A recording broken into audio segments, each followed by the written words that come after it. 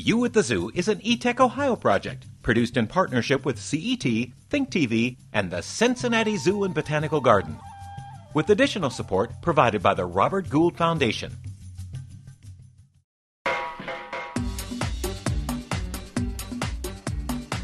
Hi, I'm Thane Maynard from the Cincinnati Zoo and Botanical Garden. And I'm Ebony from the You at the Zoo team. And today we're going to talk about what it takes to keep a species going, generation after generation.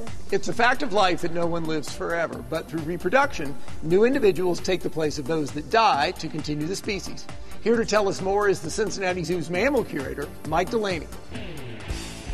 Well, reproduction is essential to the survival of species because animals don't live forever. They need to be able to pass on their traits to future generations. With sexual reproduction, the chances of survival are increased because each parent will make contributions to the offspring, therefore picking up the better traits from each animal for survival. A female may look for certain traits in a male to breed with, such as in lions. Females will quite often look for the lion with a large, dark mane. And this sort of indicates that that male is a big, strong, healthy male.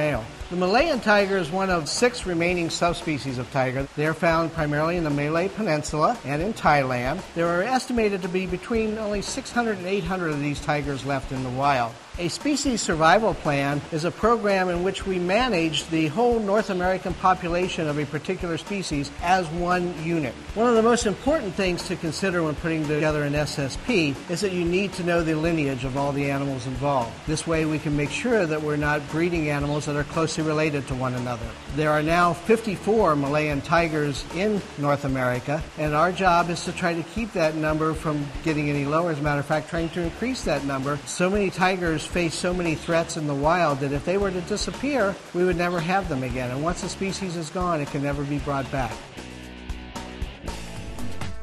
Even though our tiger cubs have the same parents, each one is a unique individual.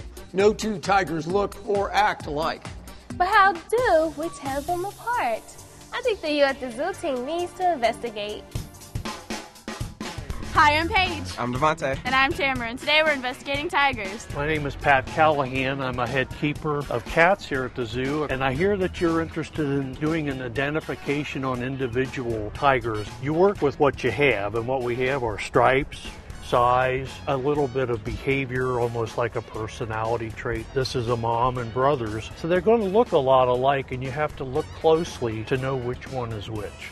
Well, the patterns on her chest are different. And the stripes on her tail have some differences in them. Some of them are fatter and some of them are smaller too. What did we notice with Tiger 1? Is Tiger 1 the lightest one? Which one do we want Tiger 1? Should we do the one? Yeah, the relaxed one. Maybe you should chart it in different sections of color, size, and behavior? Yeah. Guess that one could be Tiger 4. I'm going to mark that in the other column. Now that you've completed your analysis of what they look like, I have baby pictures. And I'm going to let you use that to compare your information and see who's who. Well, on Tiger 5 we said it was bulky built, and I think Tiger 2 is more bulky than the rest.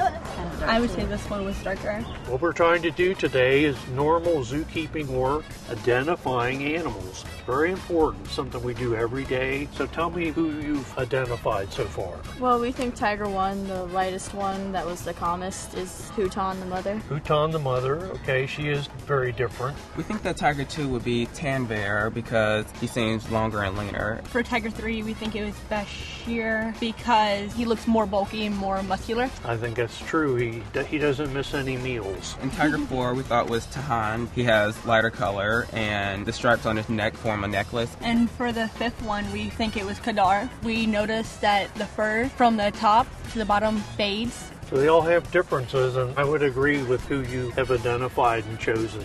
That looks pretty good to me. Roar! Once we're familiar with the tiger's characteristics, we can use that information along with the tiger's genetic profile to successfully match it with a mate. I see more tiger cubs in our near future. I'm Thane Maynard. And I'm Ebony. And we'll see you at the zoo.